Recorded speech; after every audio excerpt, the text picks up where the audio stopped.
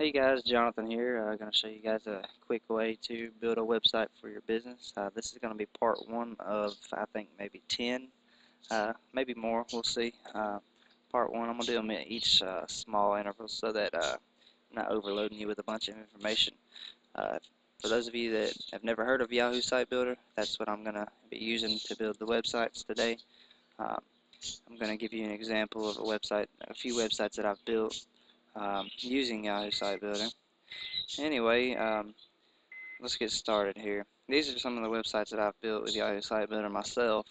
They're really nice. Let me give you a pretty good example, one of my prime examples of a website I've built with Yahoo. Here it is. Built this for a company last month. Pretty good website. I like it. It's built with Yahoo Site Builder.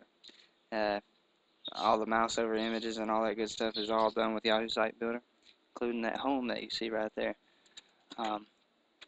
What you need to do is go to Yahoo Site Builder, go to yahoo.com, and type in Yahoo Site Builder download. Then you want to click the one that says login, or what says download Yahoo Site Builder, and it'll ask you to log in. I think I'm already logged in now. Anyway, well, no, maybe not.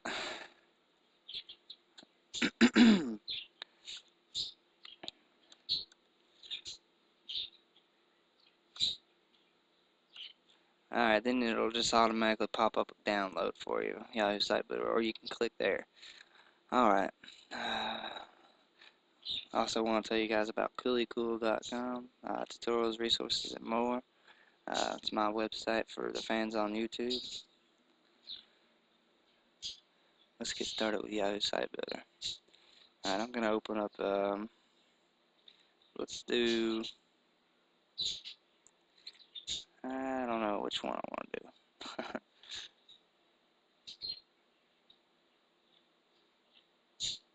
I've done a lot of websites, so it's kind of, alright, let's do 10 on it.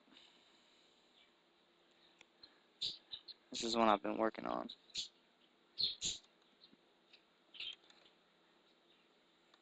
These are here, all your pages. This is where you publish the site to Yahoo Web Hosting.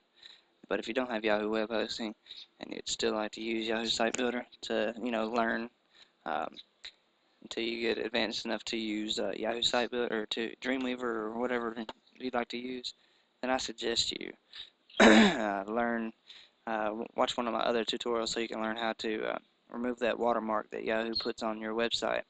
It'll literally go across the screen like this right here does. That little users Jonathan Desktop Site Builder TM, like that little line that pops up when you click on the image. Anyway, to insert image, you want to click right there, click insert, and then image, and then find your images.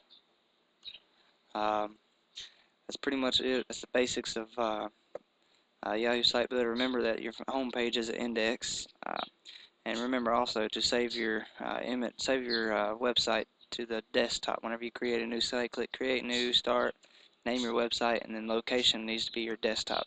So you can have something similar laid out like this. I've got all my websites that I work on now. Um, this is a school website I'm actually starting right now. But anyway, it's not using Yahoo Site Builder though. I did a little bit with Yahoo Site Builder, but not very much of it. But anyway, there it is.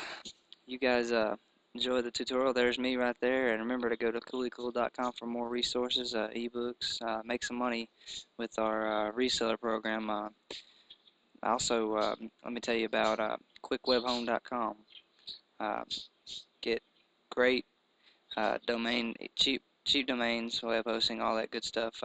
All you do is go to quickwebhome.com and become a reseller if you'd like. Want to make some money? Go that way. Alright, that's it, guys. You have a good rest of the day, and look forward to making more tutorials for you.